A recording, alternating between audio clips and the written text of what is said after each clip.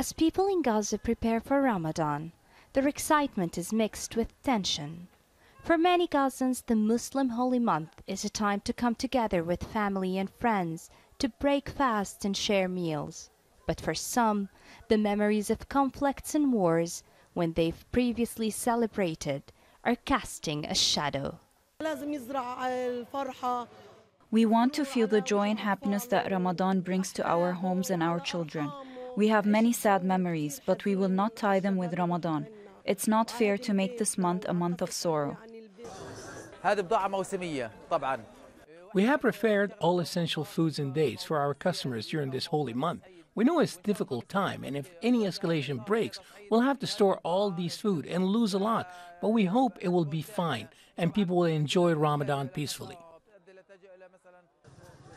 Despite this, most Gazans are preparing for Ramadan with the same enthusiasm and joy they have every year. Families are busy decorating their homes, shopping for special foods, and buying gifts for loved ones.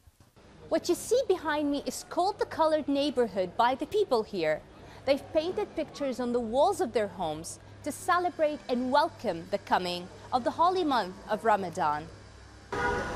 Life has been unstable in Gaza for many years, with ongoing conflict and frequent outbreaks of violence.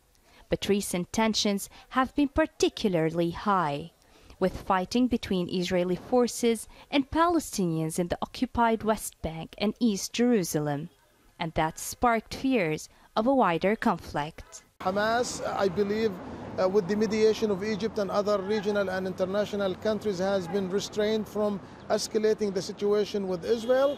But let me also add that if Israel keep pushing against the Palestinians in Nablus and Jenin and within Al-Aqsa Mosque, that might lead to a very limited escalation with Israel, which might not last very long. The international community has repeatedly expressed concern about the rising tensions in the occupied territories. The United Nations has also expressed concern, but about the potential impact of any conflict on those in Gaza whose lives are already precarious. Youmna, Al Jazeera, Gaza.